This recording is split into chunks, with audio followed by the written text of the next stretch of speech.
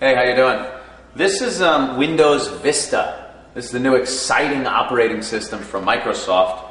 I would have loved to have upgraded to it, and you would think with the disk and everything I would have been able to do that, but I popped it in my machine, and it seems to be incompatible with everything I have in my computer. Now you're probably saying, his computer's probably old. No, it's brand new.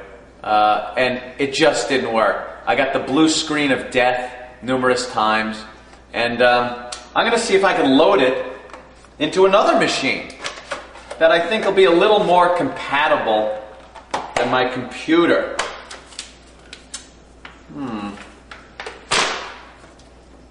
First, read the instructions first.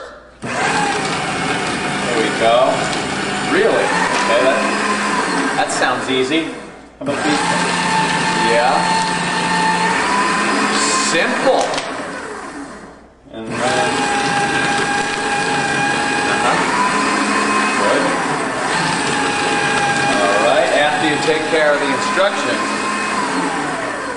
then pull out your disk. Your Windows Vista disk. Look at that. Isn't that nice and shiny and pretty? Like all Microsoft products. Now, load this into your machine.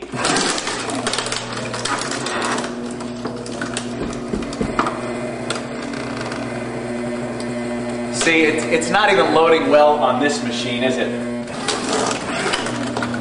Oh, I'll get it to work in this one, though. There we go.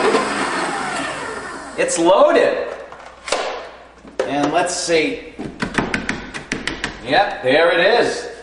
All ready to use. Wonderful.